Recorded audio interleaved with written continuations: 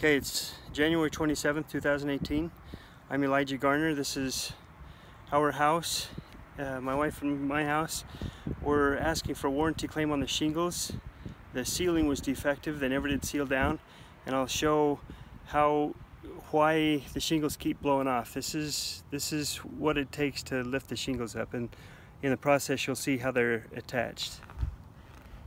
Okay, so I come to a spot, any spot on here, you can just easily lift the shingles up. Doesn't take any screwdriver or hammer or spatula or chisel or anything. And you can see under there the nailing is done pretty reasonably. Right on the nail strip, multiple nails along there.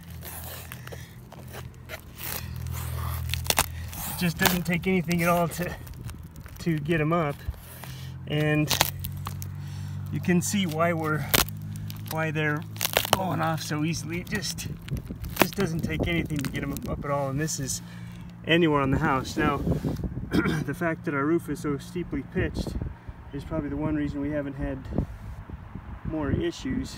But anyway, this is what it looks like. There's evidence, and I'll take some stills of how the things are nailed down.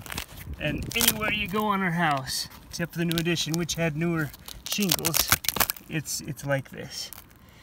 Not sure what additional evidence is needed, but that's how they're nailed. So I'll go and take some stills of the nails, and we'll go from there.